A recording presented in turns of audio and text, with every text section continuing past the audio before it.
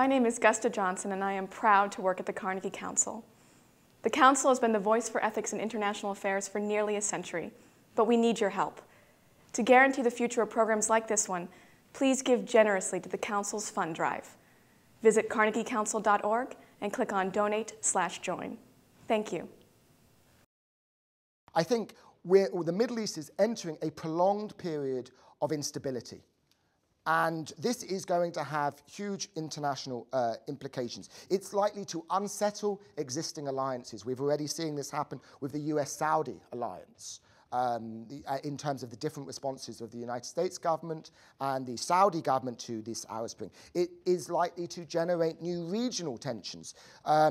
Tensions have been exacerbated between Saudi Arabia and Iran, down the line, but possibly between Israel and Egypt.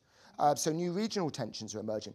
If the civil war in Libya continues and it devolves into a failed state, increasing emigration from Libya as well as from Tunisia into Western Europe, which will pose a challenge for European governments. Instability in the Middle East will also obviously impact the price of oil, which will affect the global economy.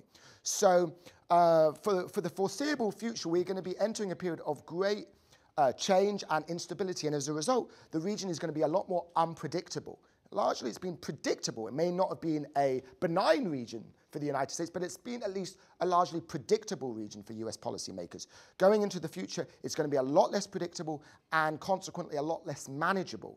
And I think, therefore, although ultimately I am reasonably hopeful about the long-term prospects, as I said, precisely because of this emergence of people power, and I think the better prospects for democracy. I think from the US and more broadly from the Western perspective, it's going to be a lot more challenging region to deal with going into the future.